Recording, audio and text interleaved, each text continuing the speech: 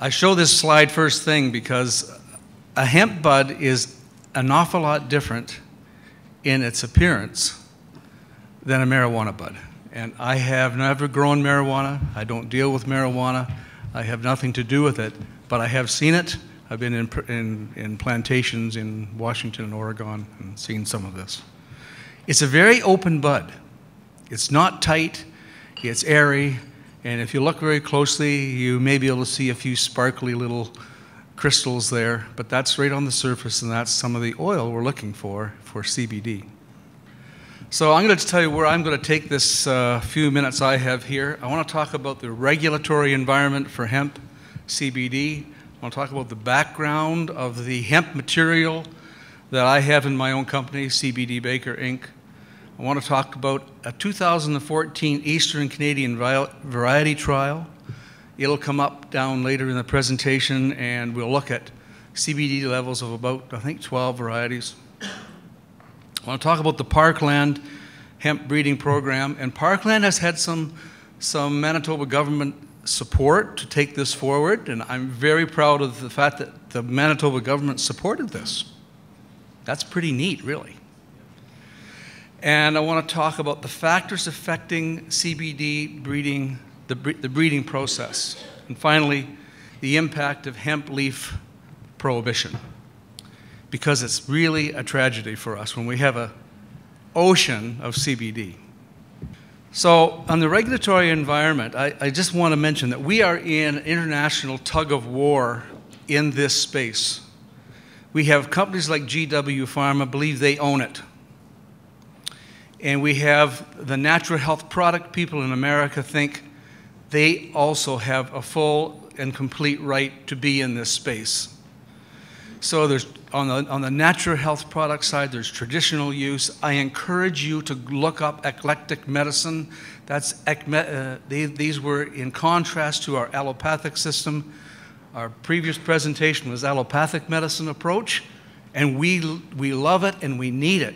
But there was other approaches to medicine than our present allopathic system. Eclectic medicine used cannabis, and they used hemp extensively. So we got a traditional use, we got the eclectic use, and we believe that extracts could well be the way. And we can grow material that has high levels of CBD and low levels of THC. And I believe this is in probably the public's best interest. It might even be a positive impact on our healthcare system. We buy it if we need it. It's not prescribed. It doesn't hurt our healthcare system. On the other side is the pharmaceutical, the modern clinical approach. And by the way, your presentation was fantastic. I just love it, and I really appreciate it. Pure isolated compounds. And it tends to be more marijuana-based, and sometimes as high as 50% CBD, THC. And it's in the big pharma's best interest. Okay, I'll keep going here. So Canadian hemp growers, and if you don't know this, we can't harvest leaf. It's against the regulatory process we have in the industrial hemp regulations. On the other hand, I work with people in the US, and they can harvest seed, and they can harvest biomass for fiber. They also can harvest the leaf or the bud material, and they can extract the CBD out of that. My position is, and I think I want to make it very clear as I enter this, it has a huge medical history that predates our modern system. Medical marijuana in today's, for the last 50 years, is primarily recreational. I know we call it medical marijuana, but it's, I bet you 80% of the market, maybe more, is recreational. In contrast, cannabidiol sourced from hemp is non-recreational. It is really medical. So we can produce hemp extracts, 25-to-1 ratio of CBD to THC, and it represents a natural health product category almost perfectly. And we need to be thinking in those terms. Our healthcare system can benefit from hemp OTC products. The Canadian hemp sector, and I mean this and I say that very passionately, the Canadian health the Canadian hemp sector deserves and has earned this opportunity.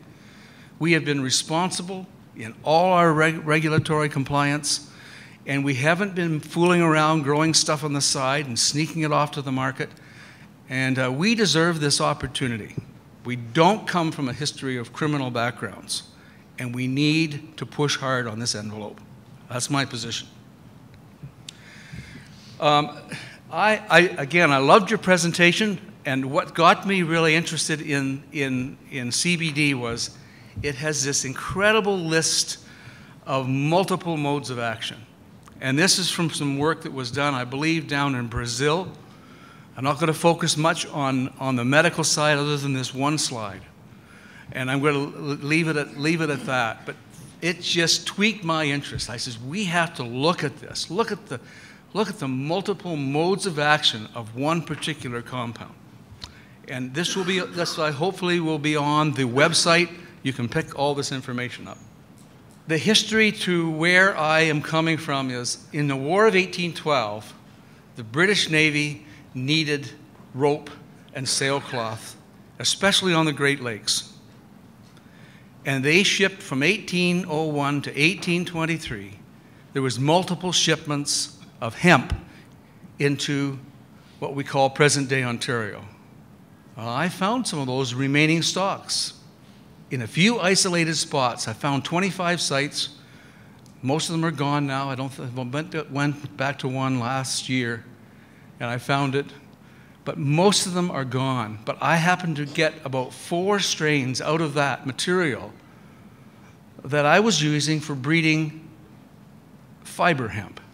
And I had no idea that it had CBD in it. So I call those Upper Canada strains UCP, UCRGM, and UCB, and those other 2 are name varieties out of these Upper Canada strains. But we found that if we look at this material, I started in 2005 measuring this, and it was a crazy little article in Herbogram that caught my interest. Herbogram. It's a great magazine. And so in 2005, I started looking at it, and I'm just going to go quickly through some slides now. You're seeing we have levels at seed set. That's normally when we start to gather our samples for THC testing. And it's not going to show up then. It's too early. But if we wait till actual seed harvest, you have a significant increase in the CBD levels. 2006, my interest started to peak even more. We have now this Victoria strain that I've been working on. It's coming in at 4%. That's at seed harvest. And then I got thinking, what if we went further? What if we didn't take the seed and let the seed fall and we just wait another couple of weeks? What happens? And it will go up, and I'll show you more information later. But then I also wanted to know what is happening with our other varieties we're growing for commercial production of hemp in Canada. So here we have Alyssa, and that's a parkland variety. I'd have to say, don't waste your time looking for CBD in Alyssa. You won't find much there at all. Anka would fall in the same class. USO 14, that's an old one, isn't it? It's not worth looking at for CBD production. There's a variety of Patera that Parkland have, and it might have a little bit. But there's an interesting trend is don't waste your time looking for CBD in monoecious varieties because they're half male. So I went on and looked at 2008. I put a major trial out in 2008 of again, both the Upper Canada strains and the non-Upper Canada strains.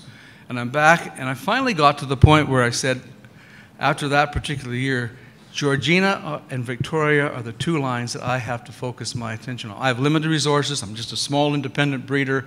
I'm not financed by universities or government. This is all done privately.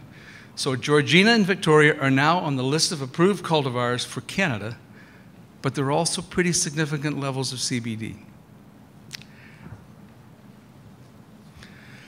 And I wanted to also see if these as varieties if they were stable. Is this compound, is the chemistry stable in the plant?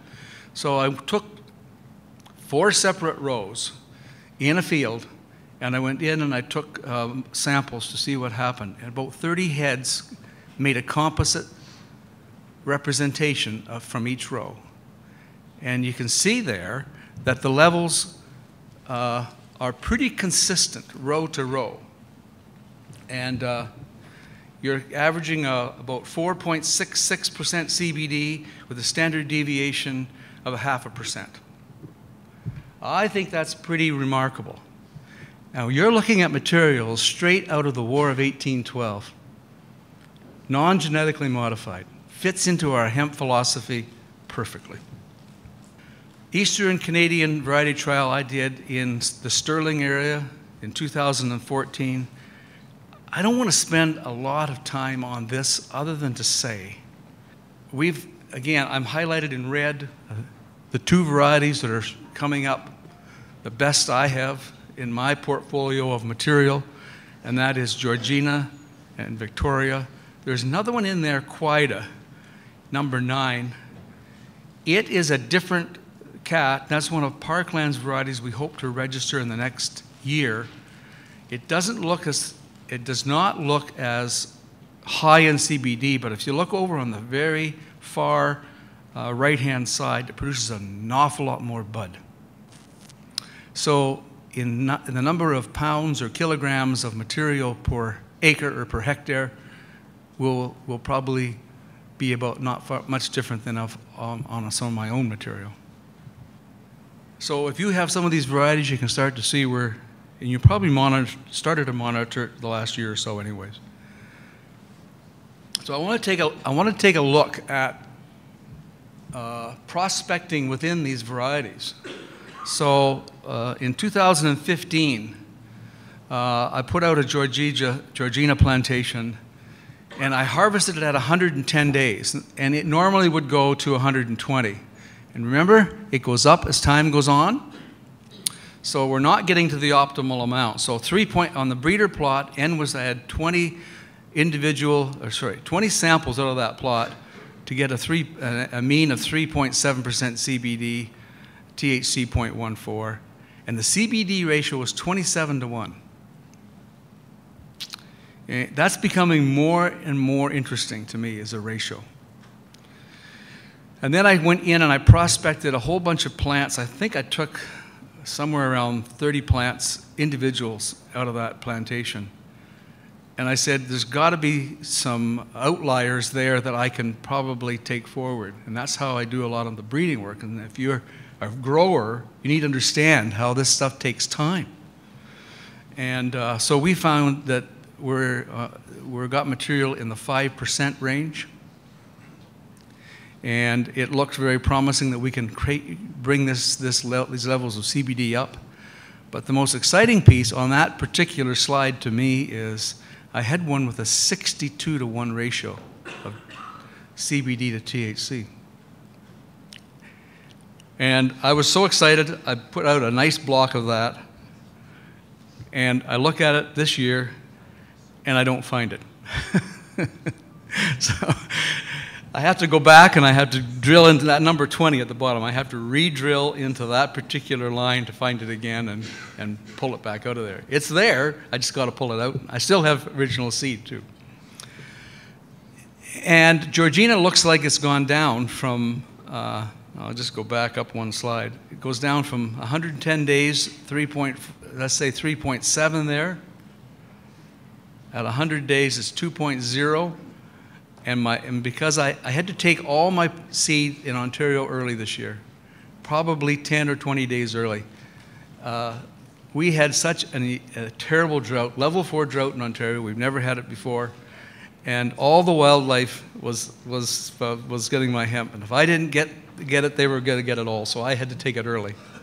So I'm not discouraged with these results. I'm actually very encouraged because I took it at 100 days.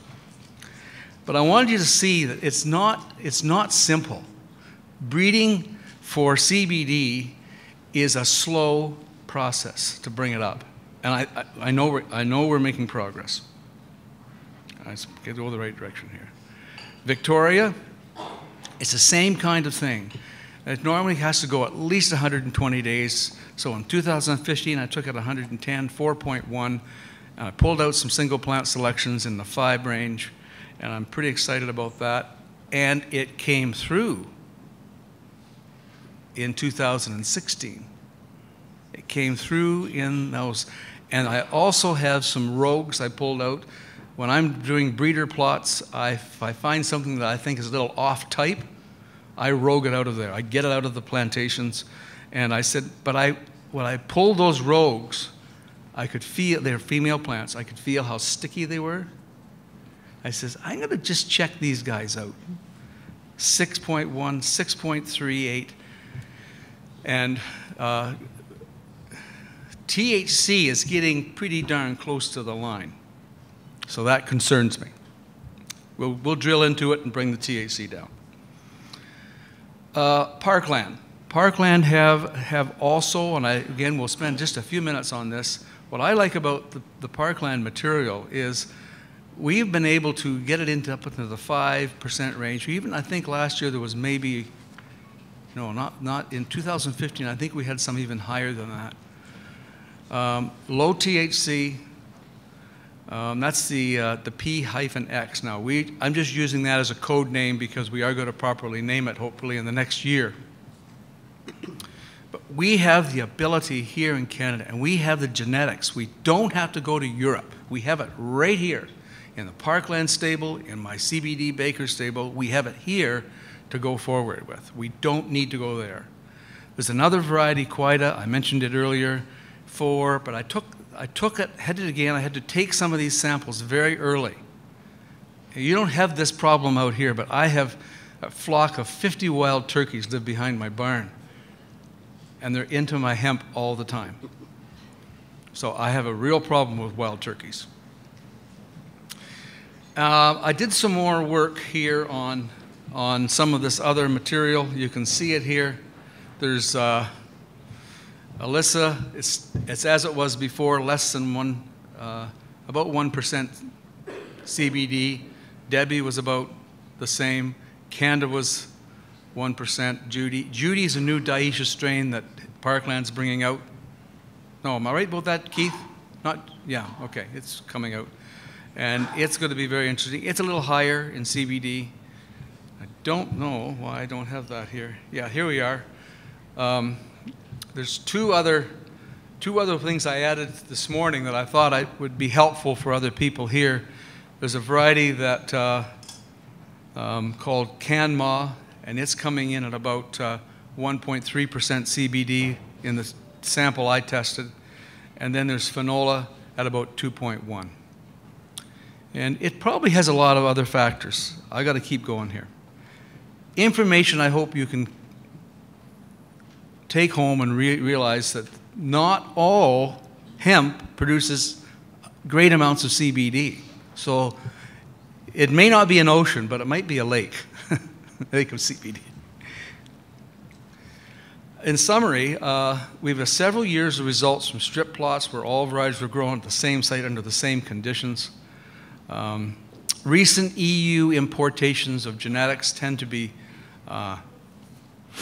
low in THC and low in CBD. The Upper Canada material and some of the new developments at Parkland, I think we're going to be able to, certainly within the next year or two, have anywhere from 2.5 to 4.5, 5% CBD. My target is I think we can hit 6 to 7.5% CBD in the next 3 years and have still low THC. It's very slow, meticulous work. And one of the problems I have is I cannot find, I don't know how to identify my best males. If I could figure out how to identify a good male, I could move this 3 times faster. But I haven't figured that out yet. Now, we're working on that, but that's my problem. Okay, so hemp, CBD, breeder considerations, and there's other breeders in the room, and I just want to mention you. At noon today, all the CSGA plant breeders meet in that very far corner there. We're going to slip away to another room and have a short talk. Any breeders and associate breeders. So the considerations, it's first of all, it's the chemistry. You got to have good chemistry base if you're going to be in this space. You got to have low THC. You got to have CBD at least at 3% to start off with. You may be able to move it up. I mean, I'm in the 4, and we're into 5% range now. We should do full cannabinoid screening, and I'm doing CBG, CB, and a whole range of stuff now. We're screening for phenolics. We're not doing that here, but I'm doing it in the US. We're looking at plant architecture. Some of the medical marijuana strains that are being grown in fields for CBD production are being totally decimated by disease.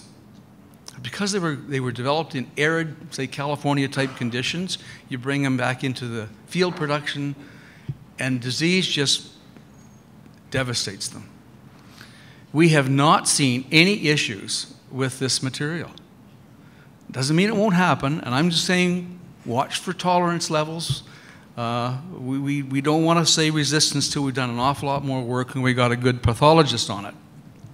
I believe it has a lot to do with plant architecture. Hemp grows tall, it's open, it's airy, and those buds dry out like by 10 o'clock in the morning. If you have a Christmas tree type plant like the marijuana stuff I've seen, it doesn't dry out till 2 o'clock in the afternoon probably. So it's a perfect environment to keep disease going. So those are things as breeders, we've got to watch our architecture. We need to be monitoring disease. And you can manage this too. So planting dates have a big impact. Stress has a big impact. Sexual expression has a big impact on some of this stuff. Harvest maturity. Make sure you take it as far as you can. And I watched those machine harvest guys yesterday, and I think it's incredible what you're doing in Europe.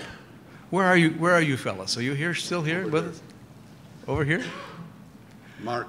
So I think it's incredible what you're doing. But if you take the tops off too soon, I don't know how you'll be getting CBD in it. It's just questions like that. So harvest method's important. Drying technology is really, really, really important. Storage conditions and extraction. So a couple other pictures and then we'll go. Oh, I can't stop yet. What's the impact?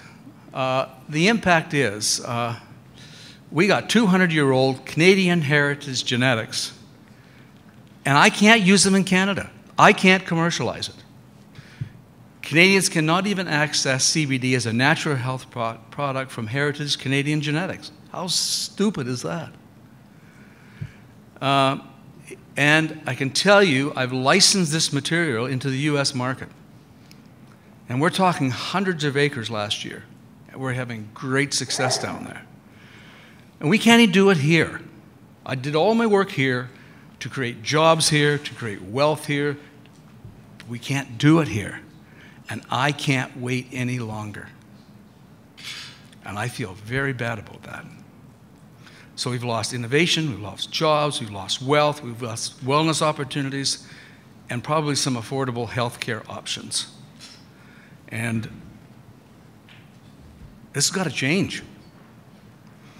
That's one of the fields in 2015. It's running about, I guess it's running about 10 feet high. That was on topped hemp. And it came off at about 4.5% CBD in Kentucky. That's another field we topped this year. And it produced, and we talked about that, it makes the top spread out. And that was in another 25-acre field there this year. And it is absolutely spectacular. Heritage Canadian genetics for CBD production, we're doing it in the US, and we can't do it here. It's wrong.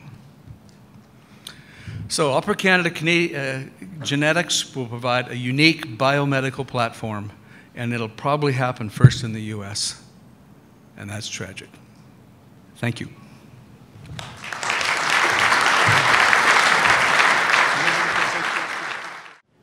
Good morning.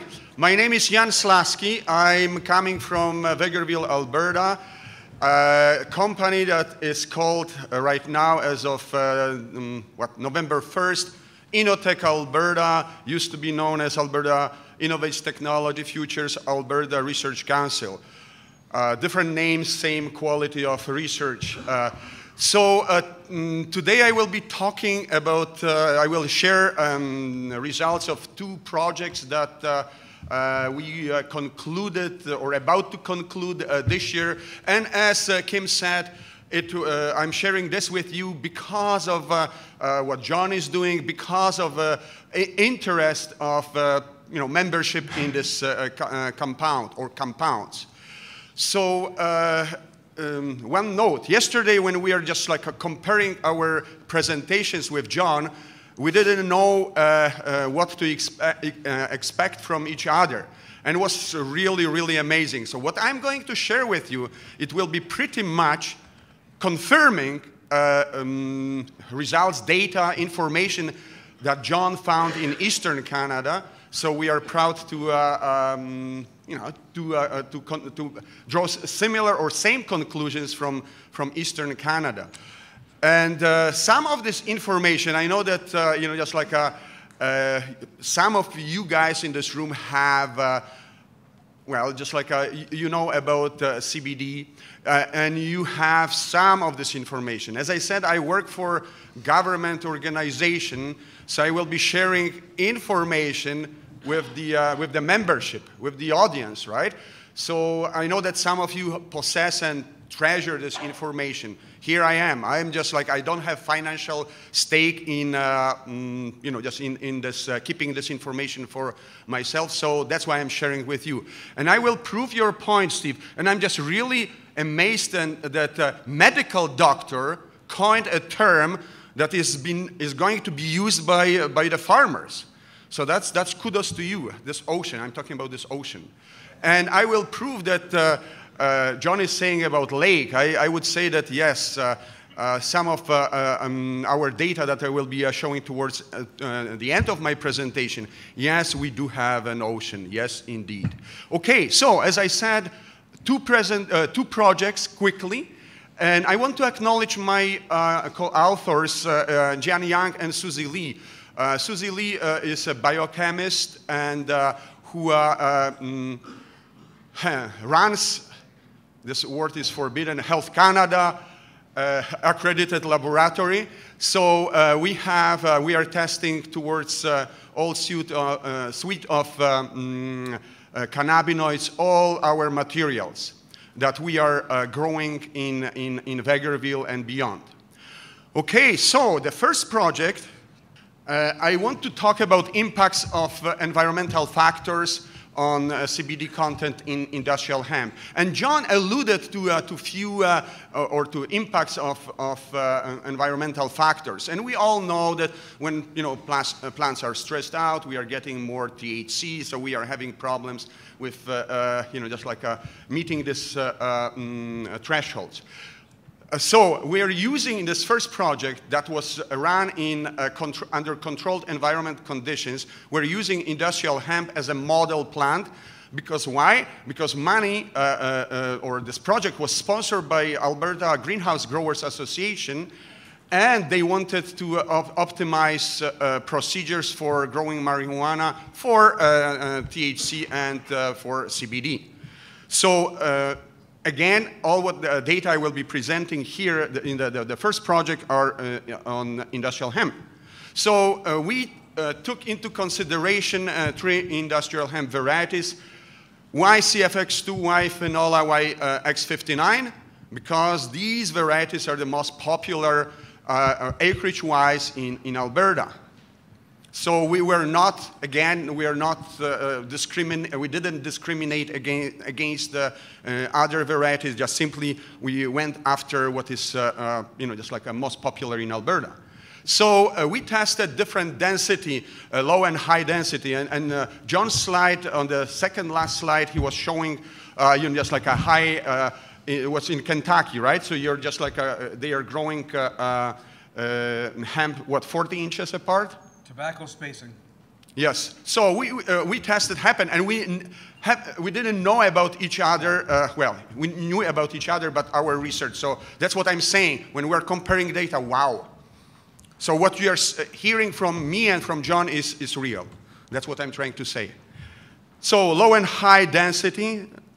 Light conditions. Again, trials run under controlled environment. So we're modifying photoperiod, 18 hours of daylight over duration of vegetation, 70 days. And the other treatment was after 21 and 31 days after seeding, we switched to 12 hours daylight and increased night, or just like a dark period. Fertility, the other variable was fertility. We're trying to work with potassium and ratio of nitrogen to potassium. And we attempted to evaluate in this growth cabinets drought conditions, effects of drought conditions. So quickly, varietal screening. We took this, as I mentioned, the three most popular Alberta-grown varieties, and we found that they differ, of course, in height. Surprisingly, X59 in this particular growth chamber trials came at the shortest one. Just like a level of CBD was not the highest. The highest was CFX2. And look at the range. We are talking between 1.6 to 1.9% of THC. Dry weight of the buds was the highest in CFX2. However, only because we're growing these varieties in enclosures, we elected to grow or to experiment with X59 in our next experiments, because it was the shortest, compacted branches and internodes, so was the most suitable for environmental control environment production. Okay, so the other data will be showing X59. Stand density. We found that just like a lower stand density, and this is in tune with what John was talking about, increases, first of all, body dry weight, and increases levels of CBD. Hence, if you take into consideration these two factors, you're getting higher yield of CBD per unit area. So we are also trying to trim leader and check out if we, and this low density, if we are able to generate more buds, secondary buds, that it didn't happen in the in our hands. So remember, lower density results in higher body yield and in higher CBD levels in X59, as I said, which is in tune with what John was talking about before. Light conditions. Of course, when we run this constantly 18 hours of daylight, we had very few buds. We didn't bother to plants simply didn't have chance to get to a generative stage. Levels of CBD and THC were negligible. So, however, when we switched after, as I said, 21 and 31 days after seeding, we got increase of course, shorter plants, higher level, higher yield of buds, and higher CBD level exceeding 2%. And this change of light conditions or photoperiod is critical because in just 21, I'm not showing this 21-day data, but the results, both CBD levels and bud yields were much lower. So here is not our research, but I couldn't resist to share this with you. It came out just like 2 or 3 weeks ago, data from Wageningen, and they were testing different LED lighting and they concluded that it stimulates cannabinoids production. They tested 2 varieties under different light sources, and you can get, you know, just 78 or so % more CBD under this new source of lighting. Keep in mind that photoperiod and light source modulates CBD levels, and I bet that marijuana growers are pretty much aware of that. However, these data that we are generating, these environmental factors on industrial hemp, they will be used in next season to test this different effects of different environmental parameters, including fertility in field. Speaking about fertility, as I said, we run regular potassium levels during vegetative and generative stage, and we modified, increased the bumped up potassium levels at the generative stage. And what we found a trend. So the this modified, increased potassium levels resulted in higher yield of buds.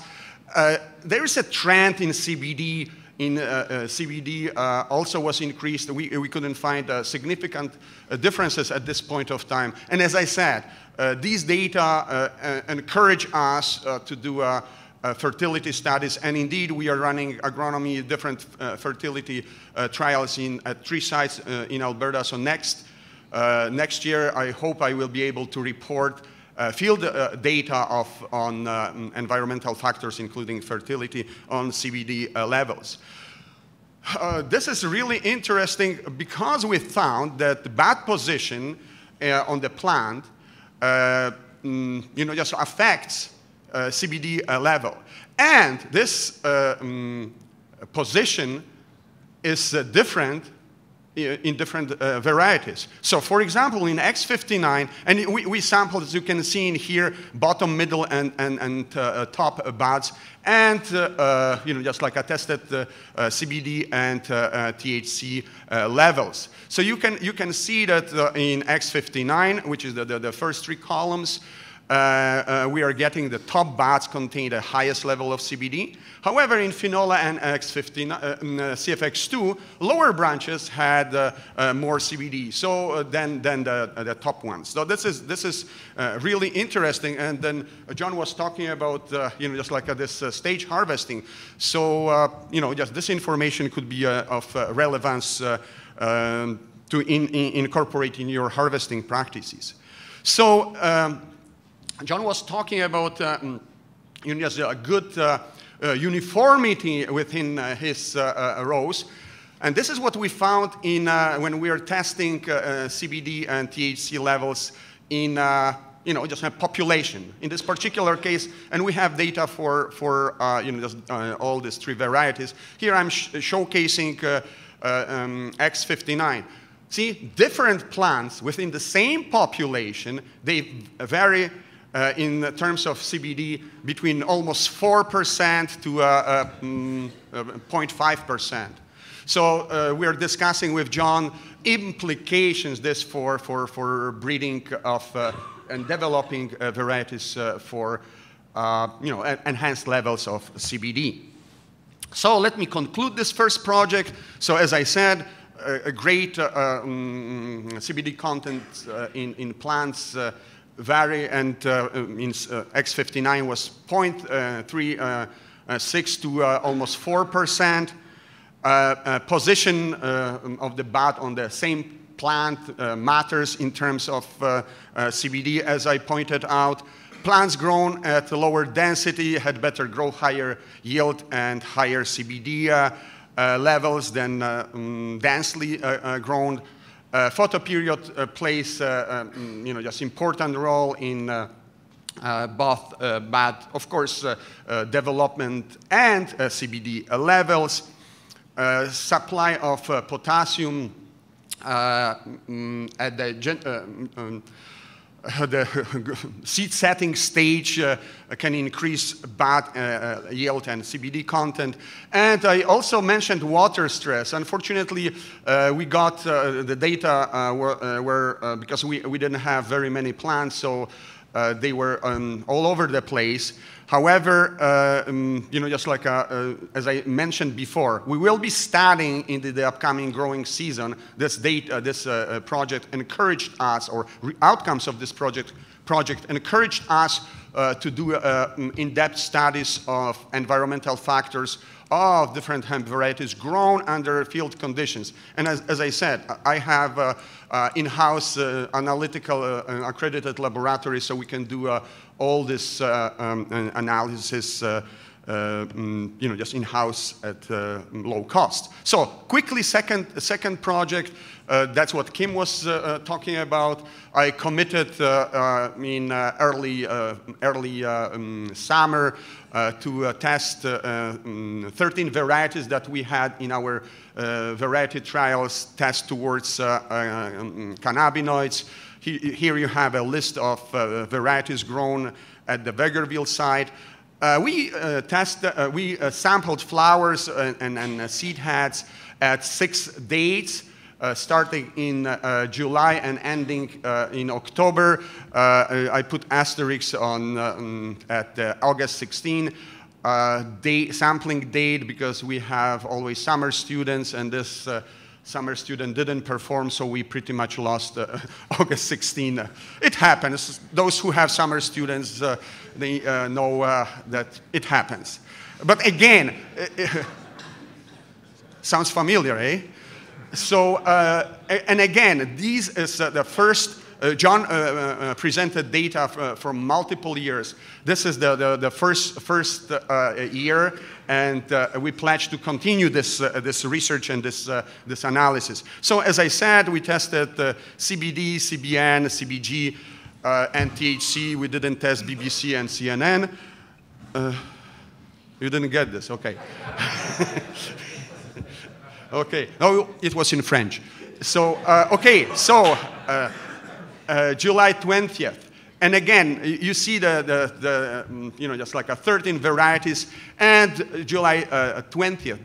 They were at, as you can imagine, because we have a battery, just like varieties of different maturities, including phenola, pheromone, silesia, so early and late maturing. We have monoecious, dioecious. We have grain type, dual purpose, you name it. So July 20th, I echo what John has said. Just like CBD levels were pretty much between 0.25, 0.3, very low, and variability among these varieties were pretty, just negligible. And you can see that the pictures below illustrate stage of hemp at the sampling date. You can see my hand out there. So, oh, good. August 2nd, we started seeing some differences among the tested varieties. CFX2, just started approaching 1%. Same with phenola and piccolo. You notice that Kanda, Joey, they were very low. And if you remember Eastern Canada data John presented seconds ago, Kanda was also, just like one of the lowest among varieties that he tested. Okay, so we are skipping August 16th. However, let's get to August 31st. So at seed maturing and early harvest. What we are seeing in here, look at Katani, oh boy, and we got some samples that exceeded 4% in Katani. So in general, on August 31st, so again, I echo what John has said, that just like an early harvest for CBD doesn't make doesn't make sense in my mind, and you are seing that we are having very many varieties tested in here exceeded 2%. And we are seeing that, just only 4 or 5 we're at the 1.5% mark. Still, it is 1.5% in a crop on August 31st. So harvest, September 16th. You might notice overall that levels are slightly dropping, going down to this, in the top performers around this 2% level. And here I have to make a comment. This picture is provided by Will, and this is his combine harvesting our Silesia. October 19th, yes indeed, we got lots of snow in Alberta in the first part of October, so we had our variety trial still standing, and we managed to test it.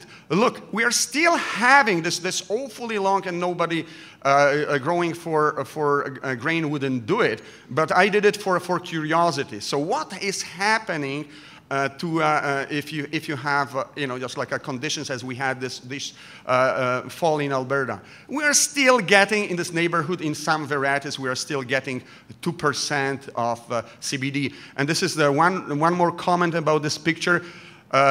Stefano, who else? Jace, I not always wear a suit and a tie, as is documented on this picture, because very many people were just making fun of my attire, business attire.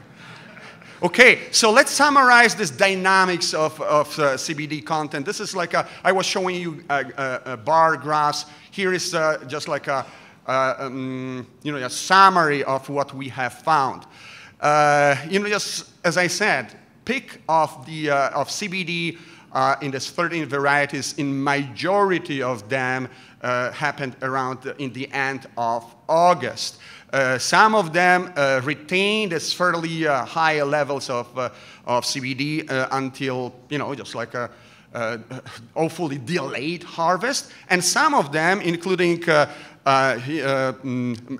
monoecious or fiber type varieties, surprisingly late maturing varieties like Silesia, like Kanda, and we also got, what was that, Joey, or Dolores, sorry, just like levels towards the end of vegetation were dramatically reduced. We also calculated, and this is like a very rough calculation of CBD yields. So based on yield of or content of CBD and yield of above ground biomass, again, what I'm trying to say, that sometimes you're getting varieties that have higher levels of CBD, however they produce less buds or less above ground biomass. So this theoretical yields of CBD vary dramatically as presented on this slide. Next year, we will be doing very detailed studies, just like removing all leafage and all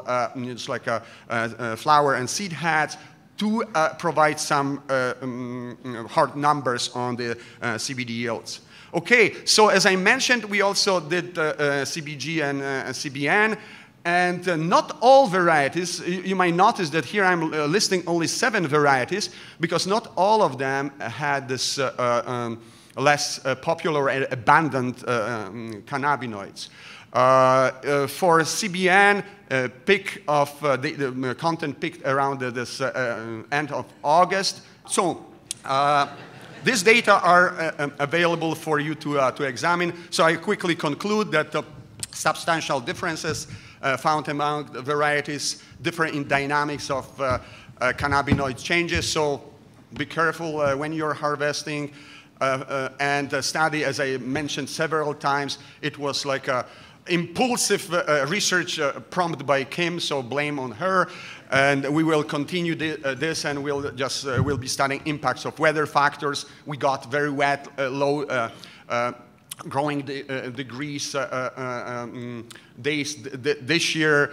I mentioned several times fertility levels, monoecious and dioecious, and you name it. So with that, I want to thank you.